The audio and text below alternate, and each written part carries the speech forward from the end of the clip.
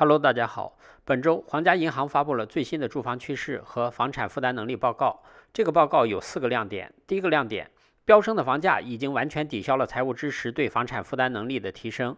房产负担能力指数越高，表示房产负担越重。火爆的市场导致全国房产负担综合指数上涨 1.3个百分点至 50.3%， 实际上已经回到了疫情前的水平。第二个亮点，第4季度所有地区购房成本均出现上涨，多伦多、渥太华、温哥华和蒙特利尔的购房成本增幅最大。第3个亮点，加拿大大草原和大西洋地区的房价仍然相对低廉，尽管在2020年下半年出现了一些恶化，但这些市场的房价仍有吸引力。房价高的温哥华、多伦多和维多利亚的负担能力问题最严重。第4个亮点，对于购房者来说，近期前景仍不容乐观。规模较小的房地产市场正在逐步丧失负担能力优势。2021年初，房价进一步上涨，给那些愿意搬到小城市寻找更容易负担房价的购房者增加了压力。对很多人来说，控管公寓目前仍是最靠谱的选择。皇家银行预计，今年晚些时候，控管公寓的价格可能出现上涨的压力。加拿大的住房热在第4季度对全国各地的房产负担能力造成了广泛的影响。尽管影响程度参差不齐，皇家银行追踪的可负担能力指标在所有市场都有所上升，也就是负担更重了。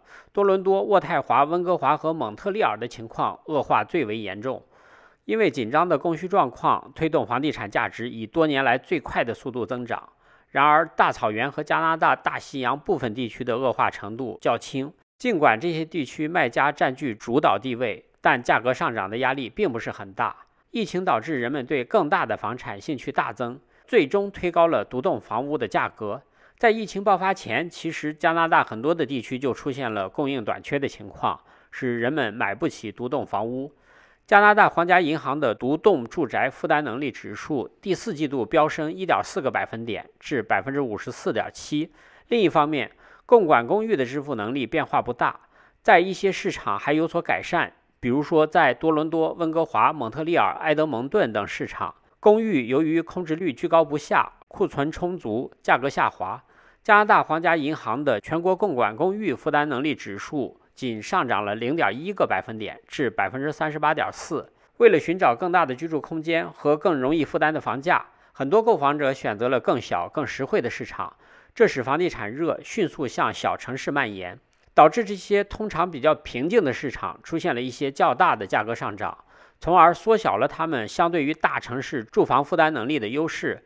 需要注意的是，自疫情以来，温莎、汉密尔顿、哈利法克斯和伦敦这几个城市的抵押贷款持有成本占家庭收入的比例，甚至要比温哥华、多伦多、蒙特利尔上涨得更快。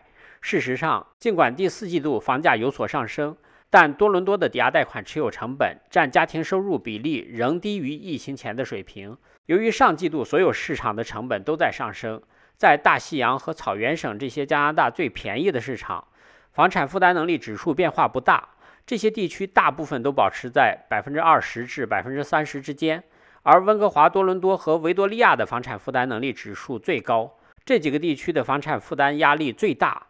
温哥华房产负担能力指数为 78.8%， 多伦多房产负担能力指数为 67.6%， 维多利亚房产负担能力指数为 55.3%。 这3个市场都是加拿大价格最高的市场。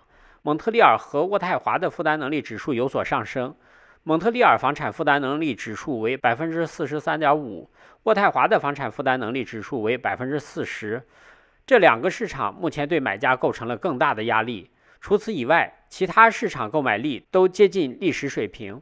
皇家银行认为，这场疫情以及疫情相关的财政支持政策加大了加拿大房地产市场的压力。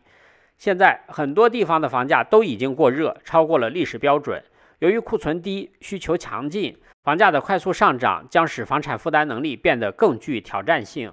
最近，国际货币基金组织发布了一份报告，认为大多伦多地区的住宅房地产价格被严重高估，大多伦多地区的房价需要下跌 28% 才符合合理估值，这样才能与基本面保持一致。大温哥华地区的房价被高估 15.4%。今天是愚人节，今天下午召开了一个关于住房问题的发布会。这个发布会基本上没有任何实质内容，说的全是空话，比如说要建造经济适用房什么的。因此呢，大家就把这个发布会当成一个愚人节的玩笑就好了。至于加拿大政府下一步会怎么做，让我们拭目以待。好了，以上就是今天我要给大家分享的内容。我的频道每天都会分享一些加拿大的生活经济、房产资讯，欢迎订阅。谢谢观看，再见。